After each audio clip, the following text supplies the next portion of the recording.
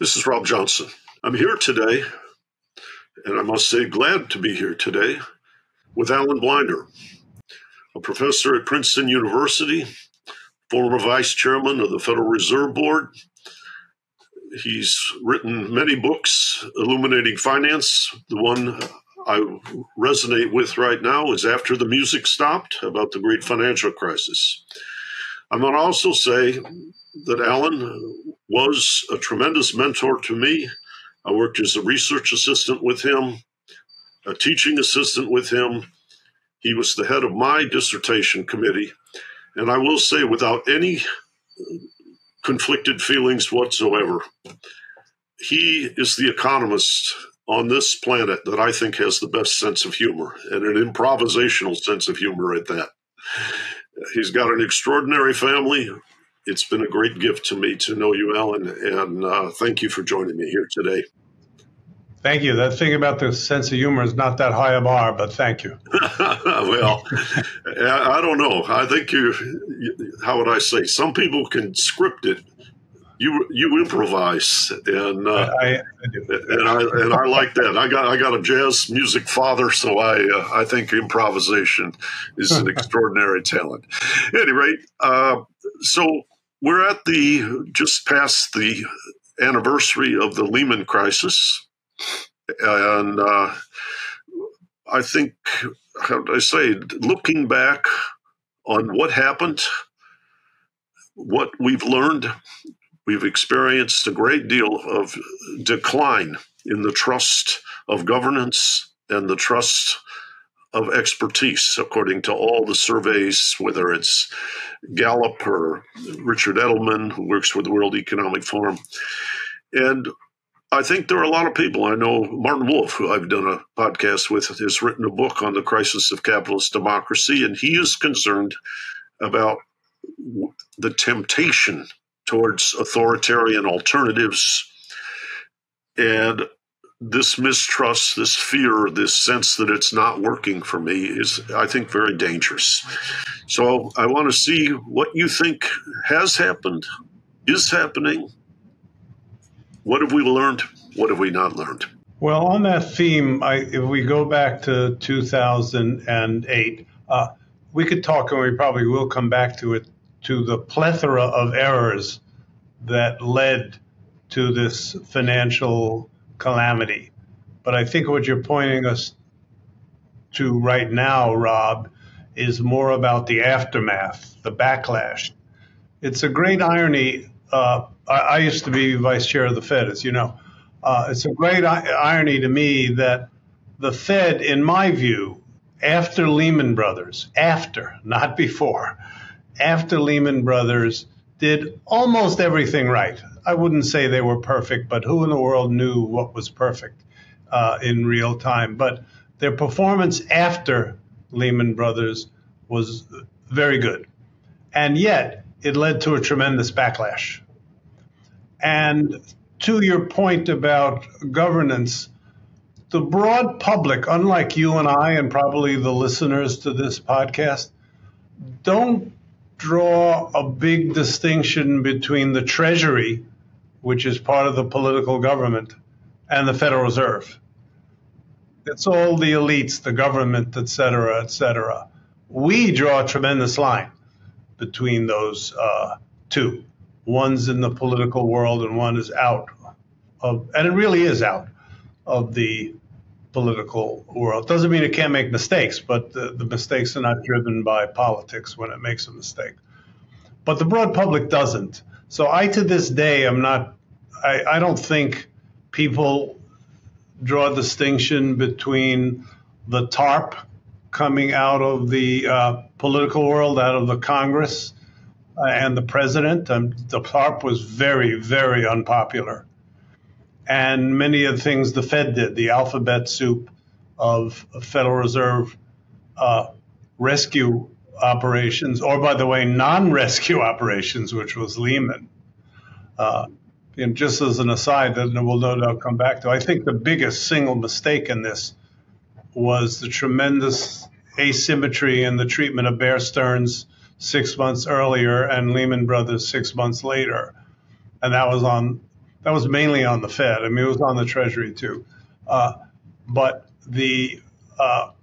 and the other thing that I think most of the broad public doesn't draw a distinction between, and by the way, not by accident, you hear Jay Powell say this about 18 times a week, is between lending and spending. Everything the Federal Reserve does is lending. Many of the things that Congress does is spending. They do some lending too, but mostly it's spending. We draw a huge distinction there, but I don't think the public does. So when they hear about lending under TARP or under many other many of the Federal Reserve programs, they're reading it as spending taxpayer money. And you can ask yourself, and I think you know the answer roughly, how many people realize that the banking part of TARP, now there was some losses in autos, but the banking part of TARP turned a profit for taxpayers. That was not its purpose. It wasn't designed for that. But in fact, it turned a profit. I'm pretty sure if you went out in the broad public, those that could still remember TARP, they don't remember it fondly, and they think it cost a huge amount of money. I think how would I see? They saw the outlays, but they didn't see the net returns. Yeah. And at some level, it was not advertised by the policymakers and the political leaders adequately so that they would understand what you just shared. Yeah, not enough for sure.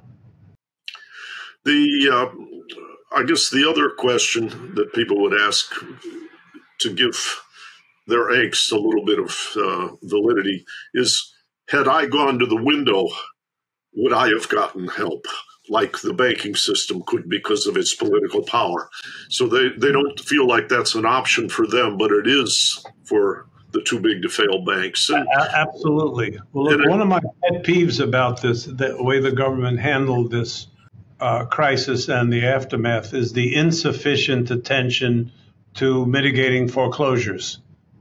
This is exactly to your point. That is, the public could see and detested the bailouts, quote unquote, of many of these financial institutions. Now, not all of them were bailouts. Lehman is a prominent example. Not a bailout, but there were things that could be called bailouts. And the Congress, when it legislated the TARP, wrote in about 4 or 5 or 6 places. They're in my book. I looked them up when I wrote the book. I don't quite remember how many there were. That some of the money was supposed to be used for foreclosure mitigation. And in fact, first under Paulson and then under Geithner, hardly anything was used for foreclosure mitigation. So if you were a homeowner that got stuck with an unpayable mortgage, you were not going to go to the, quote, window, the TARP window, and get your mortgage taken care of.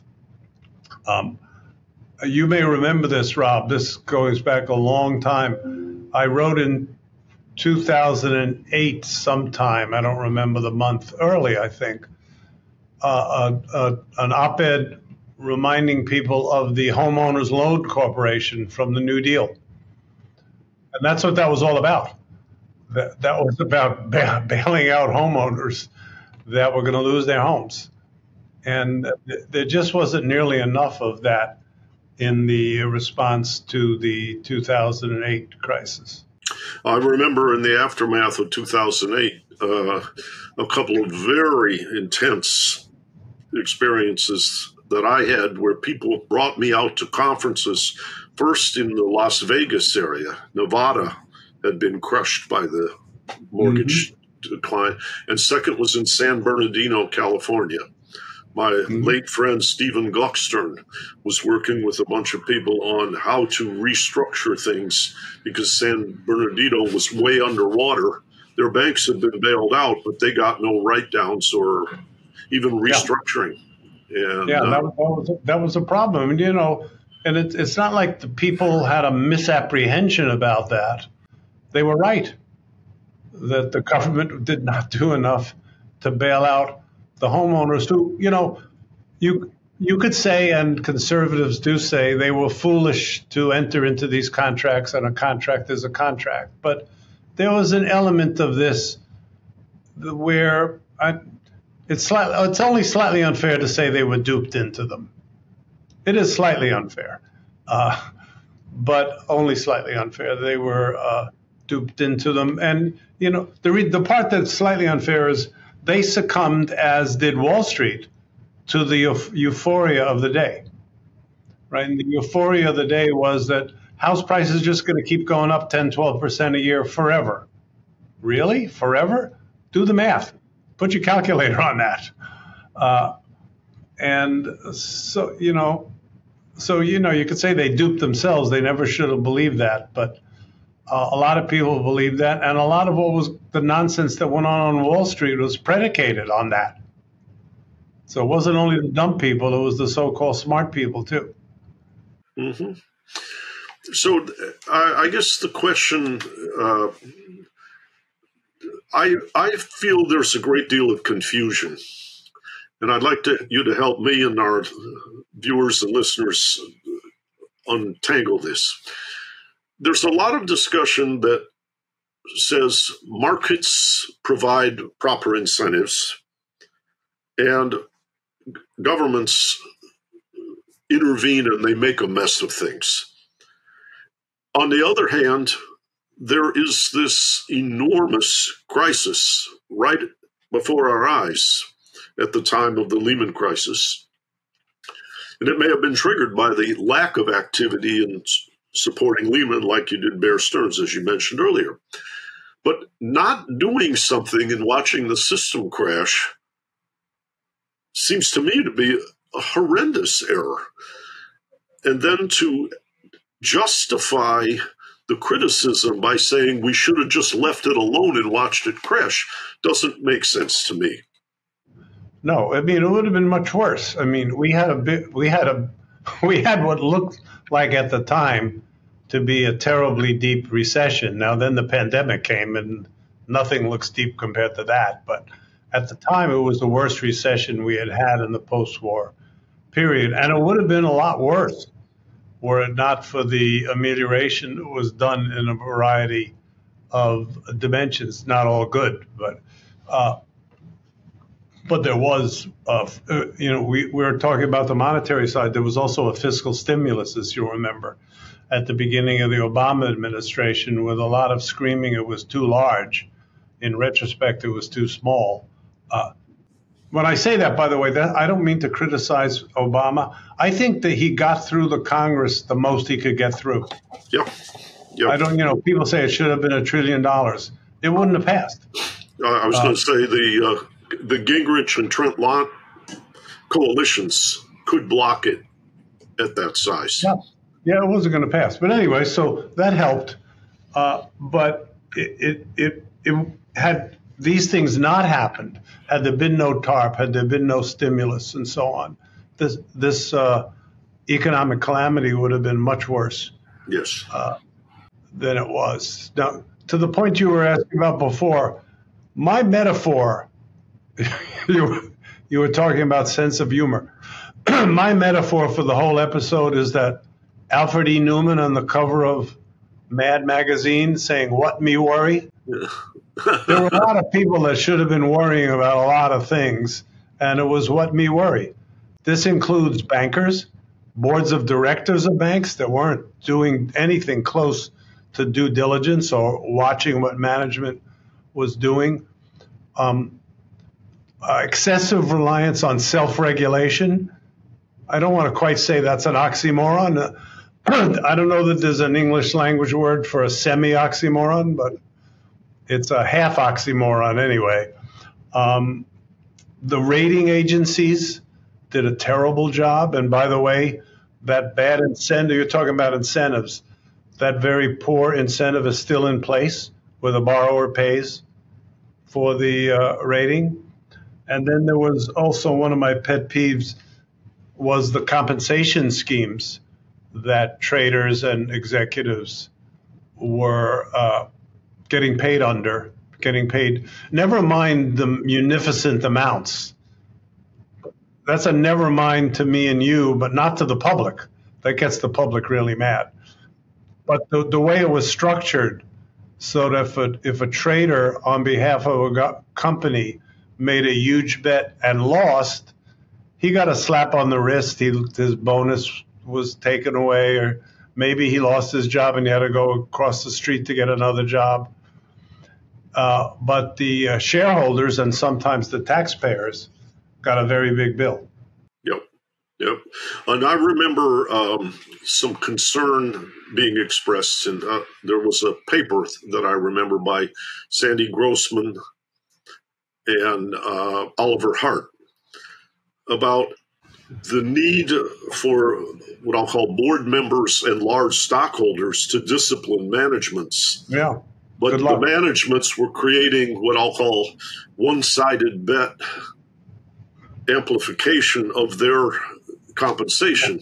Yeah. And what I thought Grossman and Hart showed was if you're a shareholder, particularly if you're a small shareholder, the amount of effort to bring it under control is a public good for all shareholders and exceeds the incentives of the individual. So the only people who could take that on were highly concentrated owners, large proportional owners of the company. But to count on the board to regulate the incentive structure and then the actions taken in what looked like a one-sided bet was difficult to implement and sustain. Yeah, very difficult. And most of these boards fell flat on their faces and didn't do what, just picking on what you just said, the boards are supposed to represent the interests of the shareholders, not of the managers. And they didn't do that. But I also am somewhat worried about what you might call the confidence that executives have of their ability to influence politics and what you might call shape the design of crisis management in a way that transfers the burden away from themselves through their ability to, with fundraising and high net worth capacity, to influence politicians who themselves have to raise very large amounts of money to be reelected. They need a war chest, and it's not, they're risking their own survival if they don't accept the contributions, but the contributions come with an obligation. I have a friend who I won't mention who retired, I won't mention by name, but who retired from the United States Senate. And I said, "Why did you leave?" And he said, "Because I couldn't any longer take spending 70% of my time raising money from people who wanted me to hurt my constituents that I represented."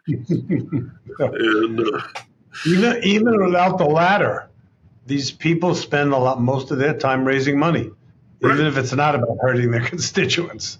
Right. Look, this comes back to a very deep and insoluble in our system question of financing of campaigns.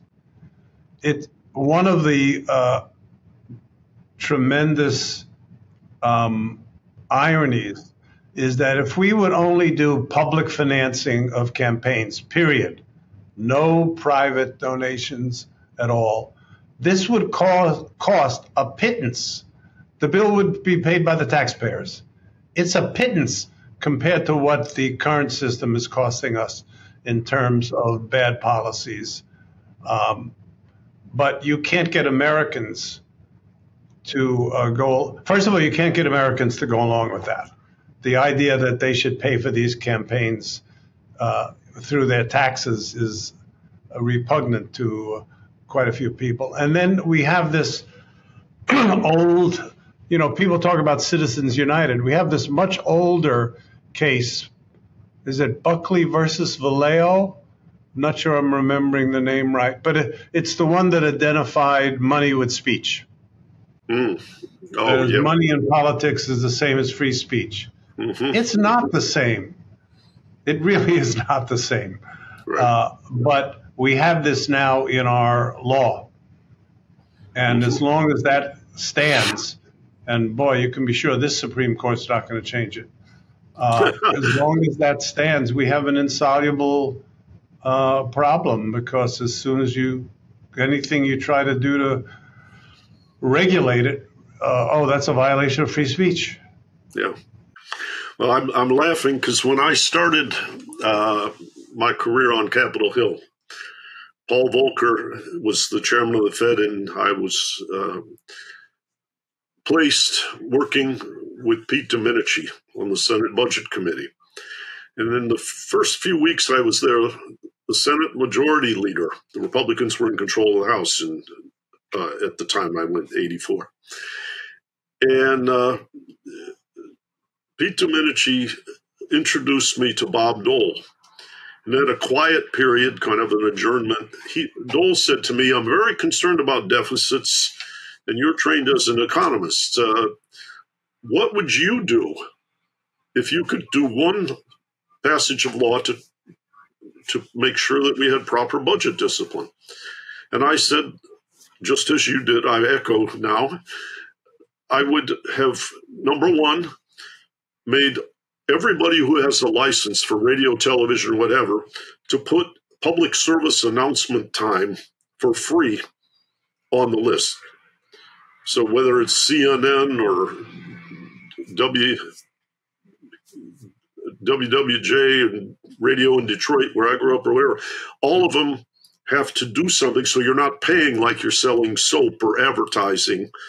I said the second thing is I would have the public pay for everything so that all this pork that you see politicians selling to get donations wouldn't happen. And I think your discipline will go up.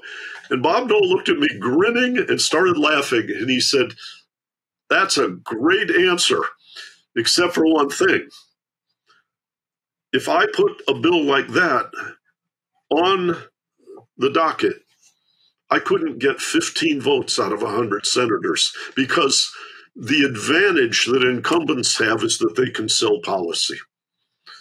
And so he was saying, yes, it would work just as you offered, but I can't get it implemented.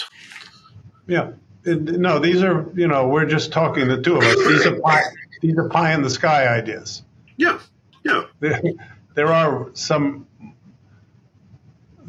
more realistic ideas, but this, which would be a real solution, is a pie in the sky idea. It's not going to happen. Yes. But I coming back to the financial sector, in the context of this money politics, do you think there are things that we didn't do at the time of Dodd-Frank? I mean, there's two dimensions: TARP and the structure of the bailouts. And then the second is in Dodd-Frank for the ongoing future. Are there missing ingredients in your mind? Yes. Now, I'm not going to come up with all of them because I didn't anticipate that question, but a few things. I mentioned a few minutes ago the rating agencies. Dodd-Frank asked for some studies by the SEC and for something else that I'm forgetting right now, but it didn't even strongly suggest, that would have been a minimal idea, that the borrower pays system of compensating the rating agencies for their work should be abolished. Congress would have had a hard time writing it in legislation exactly how to do it, but could have made a stronger requirement on the regulators to figure out how to get this done. Secondly, although I don't think it's been such a big problem, you may correct me if you think I'm wrong, I think more could have been done and should have been done about standardizing derivatives and having them exchange traded with all the greater safety that entails. Things were done. I don't want to say they didn't do anything, and that part of the financial system has looked better since than it did before the crisis. So there was some progress on that. You mentioned, Rob, off-balance sheet. I think maybe more could have been done. Again, Congress wouldn't have been able to draft the legislation, but could have instructed the SEC and the financial regulators to do whatever they could to get almost everything on balance sheet. Uh, that's kind of vague, and it has to be vague. I mean, first of all, I'm not an accountant, and I couldn't do this myself. But if I could, it would take me a week and a half to finish the sentence about what you would have to do. But I think more of that should have been done. And then the other thing, I'm trying to remember now. That was 2010. I don't remember if they did anything at all about strengthening the fiduciary responsibility of boards of directors to the shareholders. Mm-hmm. I don't I'm just not remembering that. Yeah. But that was a weakness that was, I mean, it's not like it was unknown. I could have asked you about that 12 years before the crisis, and you would have said something sensible about it. But the crisis really brought it to the fore, and the Dodd-Frank, as I said, I'm trying to remember, I don't remember Dodd-Frank doing anything about that. I don't either. But I think what I call the Enron problem of allowing things to be affecting the net worth and stability of an institution, but not be on balance sheet, be hidden in special purpose vehicles, I thought would contribute a great deal to the shock and surprise of the Lehman crisis, and that hasn't been eliminated. Yes, I can tell you without naming names that I heard from one or more CEOs at the time that this was all breaking, that they were only just now learning about the off-balance sheet SIVs that the companies had. They didn't even know. Mm-hmm. SIV stands for Special Investment Vehicle. Yeah, sorry. Okay. Yeah, no problem. But I think, so the question at some level, this is really getting into the muddiness of the interaction between politics and markets. People are told that government can make a mess of things, but it can't do things right. Yeah. And when you that's right. But I'd say that, but people are told that regardless. Yeah. My ears are there regardless of who the spokesperson is. Yeah, yeah. But when you experience an inadequate response, it verifies that somehow government didn't do right. On the other hand, government monitoring, regulating, supervising, examining, deterring certain activities is essential to the integrity of the structure of financial markets. And as the financial markets have gotten so large, their ability to, what you might call, transmit shocks into basically every household is enormous.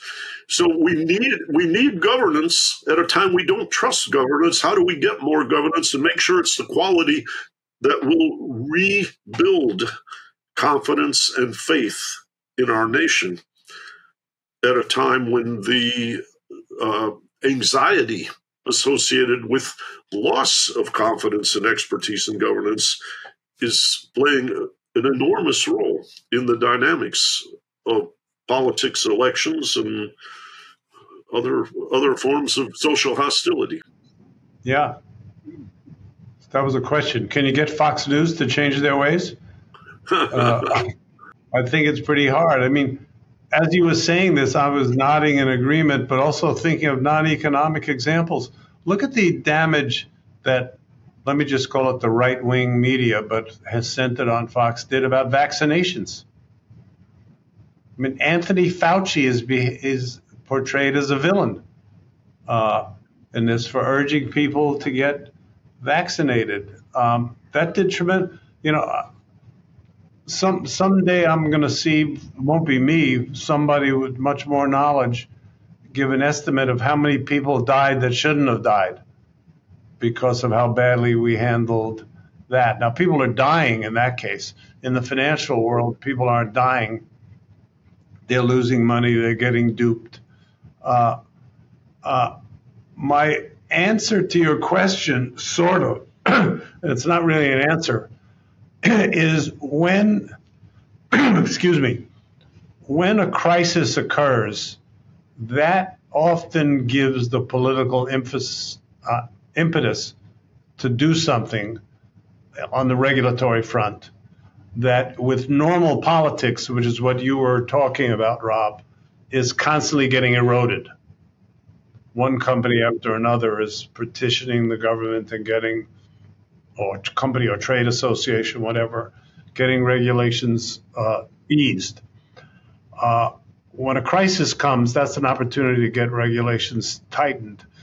I wrote a paper about this years ago, and I argued, and you'll, I think, resonate to the argument, is when those opportunities come, we should go overboard and over-regulate.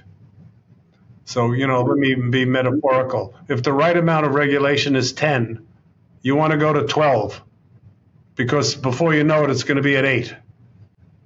The normal politics is just eroding the regulation. Now, crisis is an opportunity.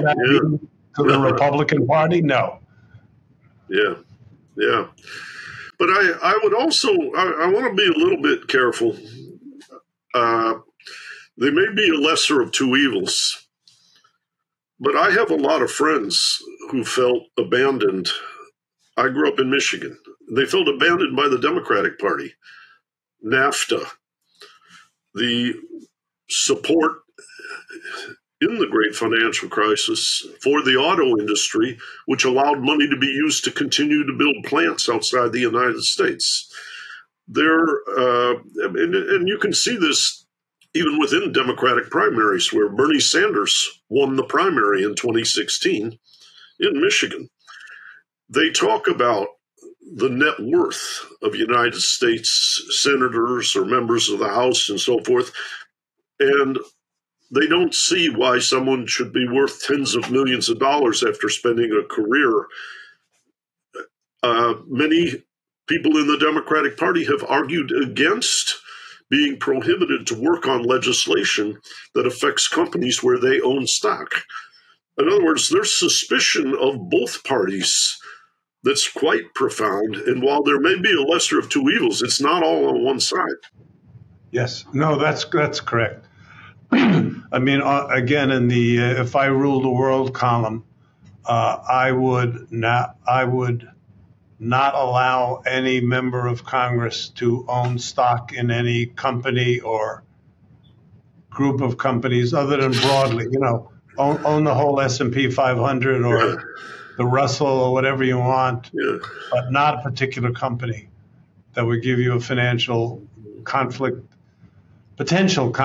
of interest. No, somebody that's sufficiently principled will not be swayed by the conflict of interest, but we're not going to be able to legislate that, Mr. 2, 7, 19, and 42, they're so honest, that's fine.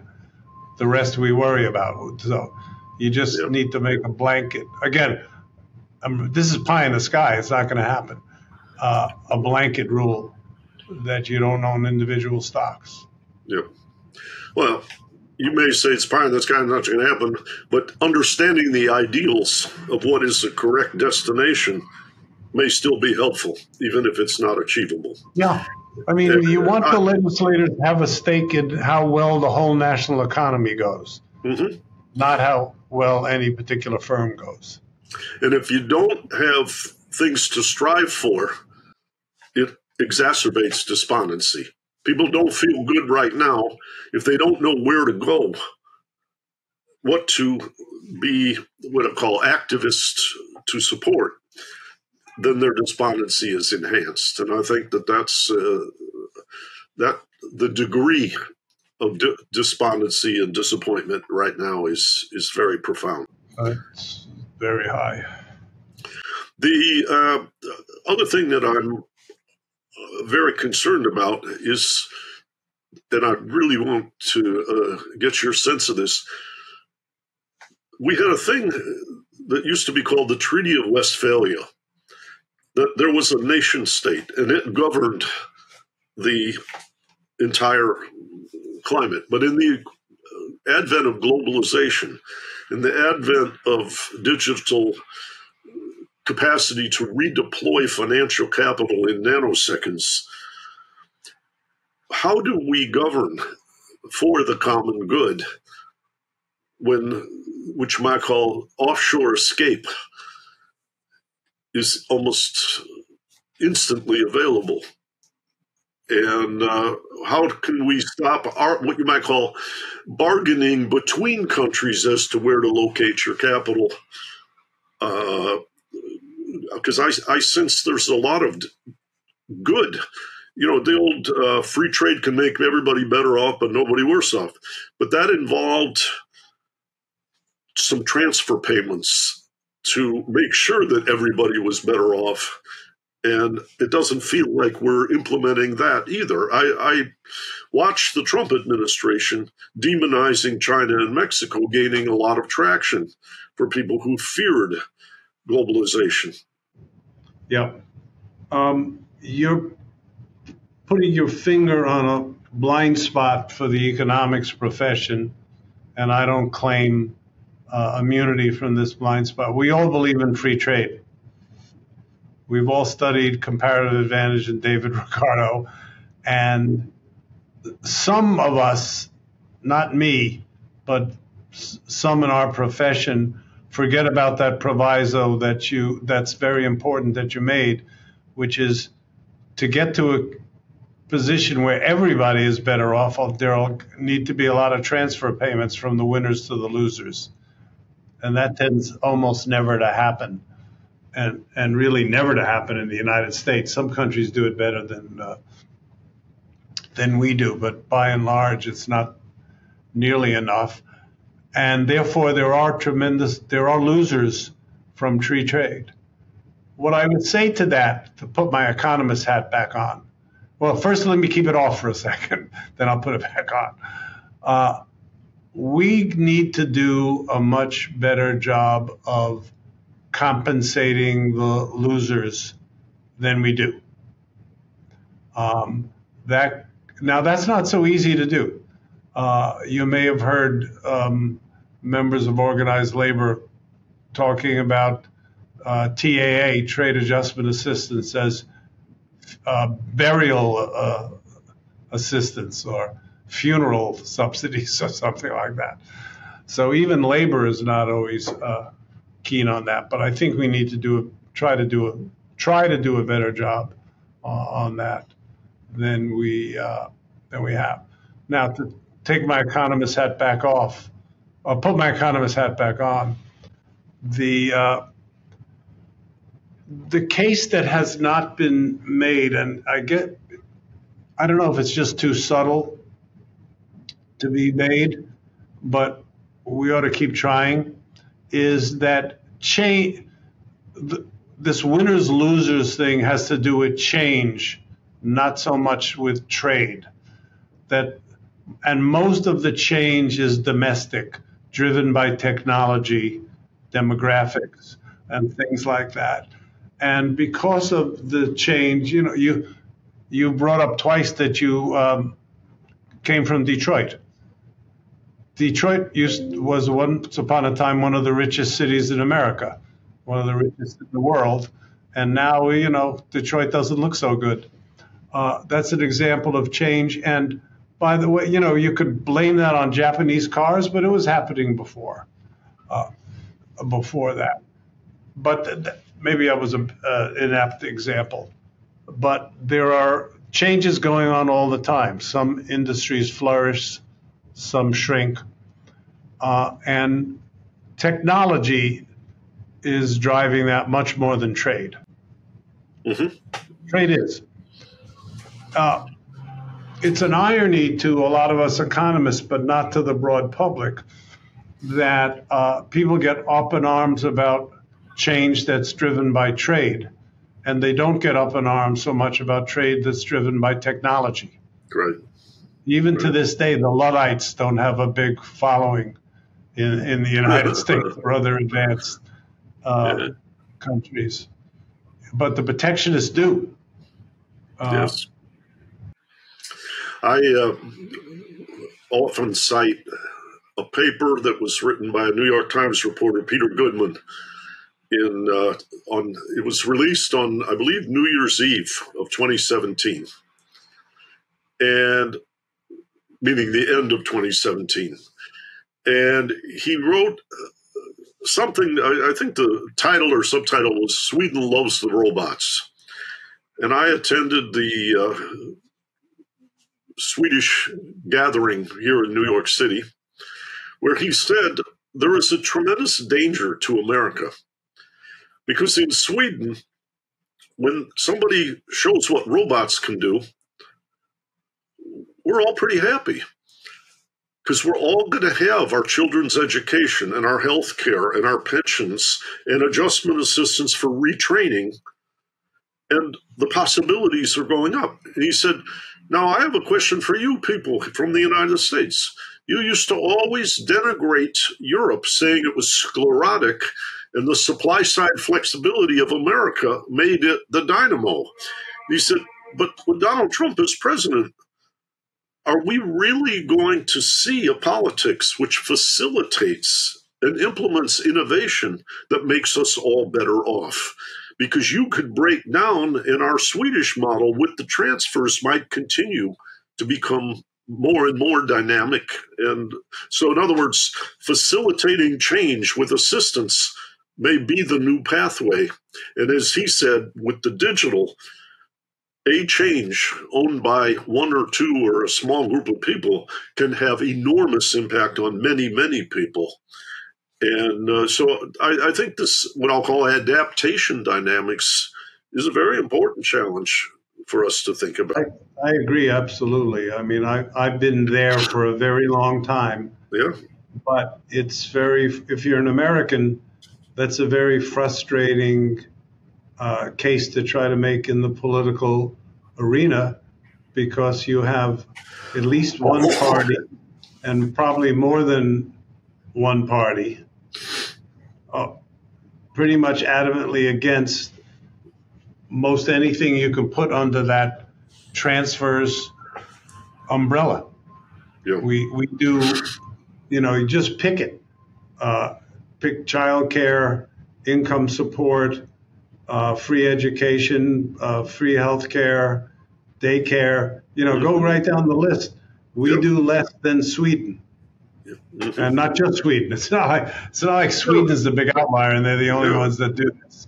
Right. You got Sweden and the other Scandinavians and the Netherlands and Germany and so on. Japan, and we're more the outlier among the rich countries. Mm-hmm. But it's not easy to get Americans. Let me rephrase the question.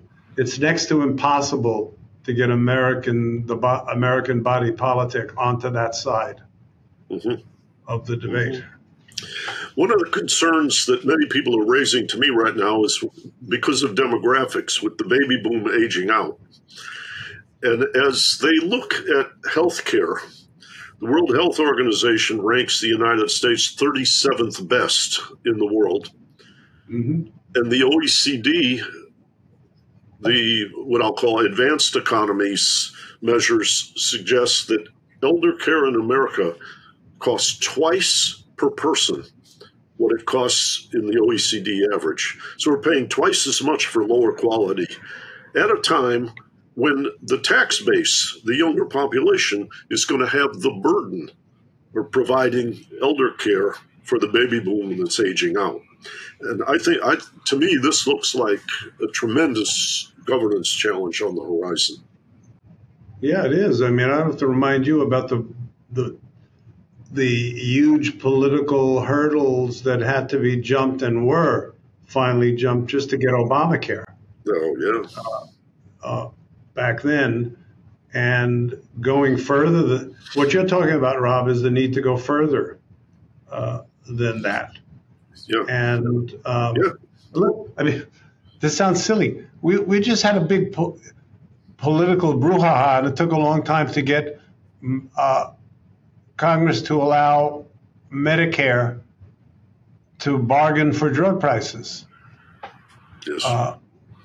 Really? I remember talking about that. It didn't wind up in the Clinton healthcare policy when I was in the Clinton administration. And it wasn't a new idea then. Yeah.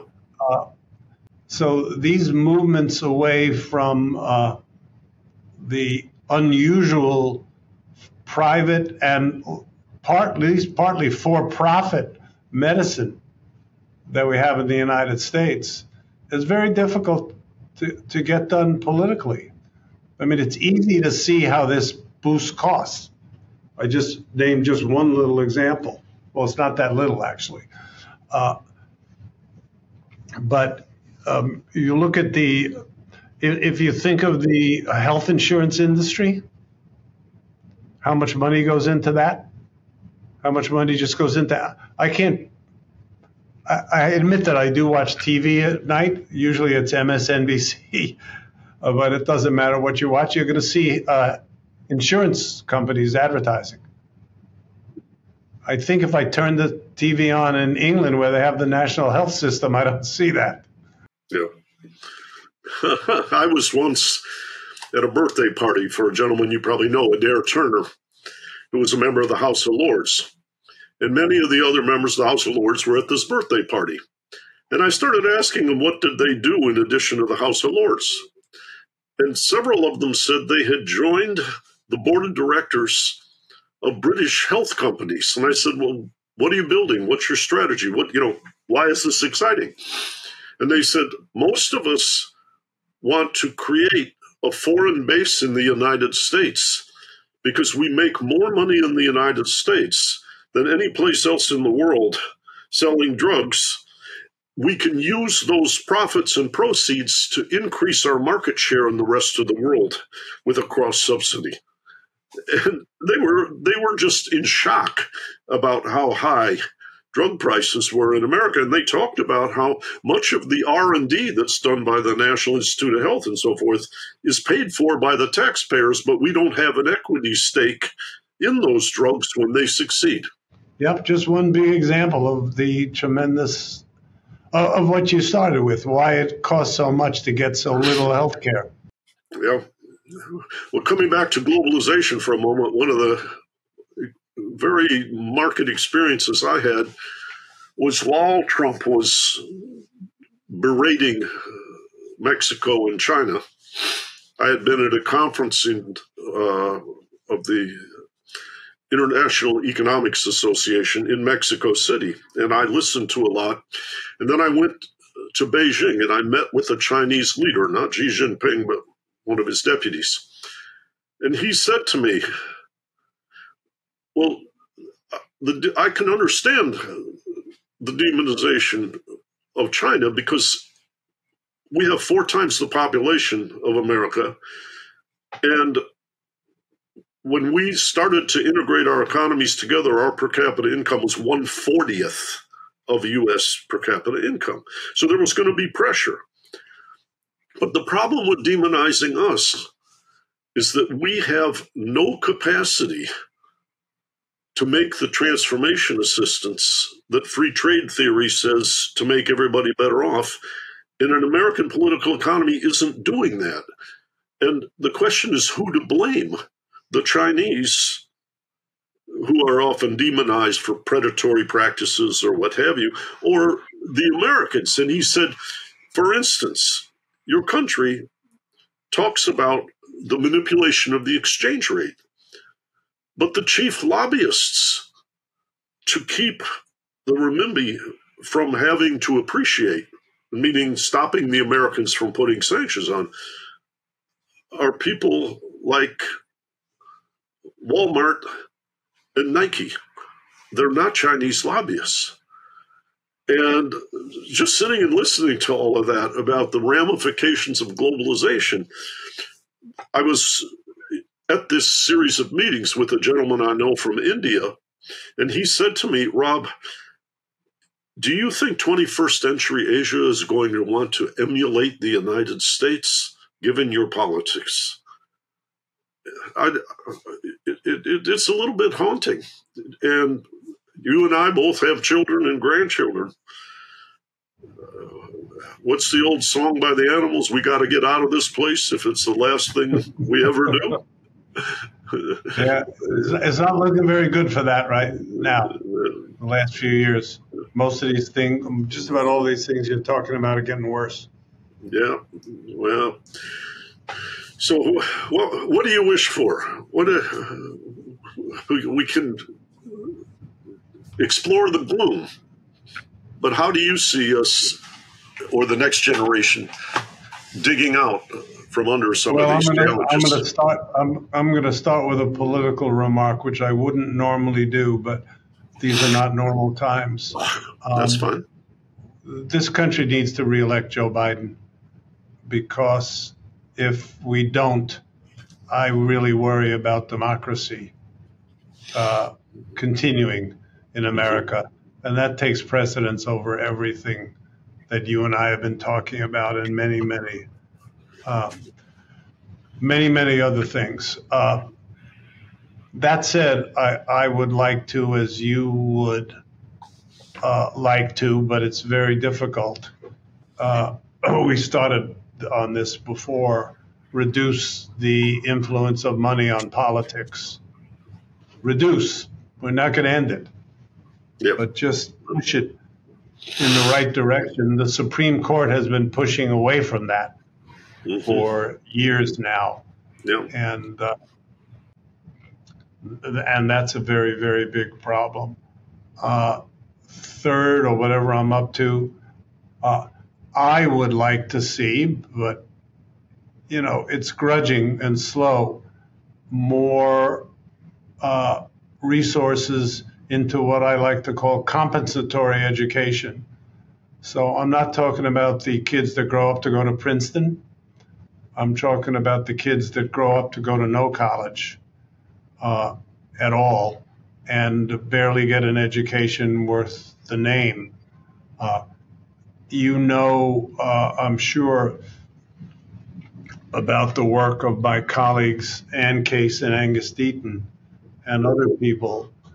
It's becoming more and more clear, because of their research and others, that the gap, the real big gap, is between, in health outcomes and many other things, is between the minority with a college degree and the majority without.